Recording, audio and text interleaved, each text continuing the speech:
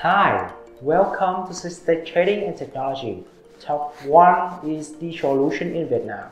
I'm Dan, an ESD engineer. As you know, most of electronic manufacturing or semiconductor factory, they require apply ESD control program in manufacture. And nowadays, most of the methods really useful to control electrostatic discharge is using garment for people, like clothing made from the synthetic fiber. That's one of the sources to create or to generate static charge on human body.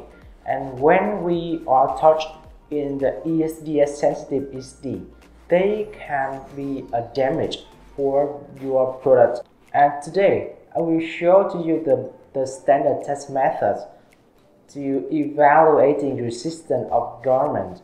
According to S20 and 20 standard, the requirement limit for static control garment is under 1.0 times 10 to the 11. And today I will show you how to evaluating the ESD garment static control. First of all, let's talk about the requirement equipment. The DC should have two range 10 volts and 100 volts. We need to have a 2-cylinder electrodes, and the weight of one electrode is 5 pounds. We need to have a 2 specimen insulative supports. And before testing or before we measure the garment should have put in the condition requirement probably 48 hours before testing.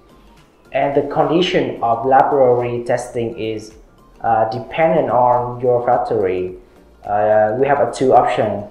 The first one is the lowest condition in your factory and the normal condition in your factory. And now I will show you how to measure it. We use resistant point-to-point test method. Put the garment on insulative support surface with the inside surface laying on the specimen support surface. Position the insulative sleeve insert from into each sleeve of the garment under test to isolate one side of the fabric to the other side. Place one electrode on one of the garment sleeves. Place the second electrode on another part of the same sleeve, directly above on the insulative sleeve insert.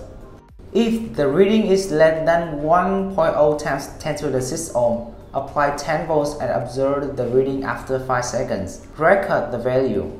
If the reading is greater than or equal to 1.0 times 10 to the 6 ohm, apply 100 volts for a minimum of 15 seconds. Record the value. Repeat the test for remaining garment panels as well as second garment sleeve by moving the second electrode.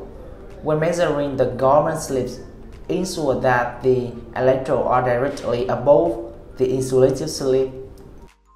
Repeat for all panels and test samples. Thank you. If you have any questions or you want to get more information, you can contact with us. Thanks.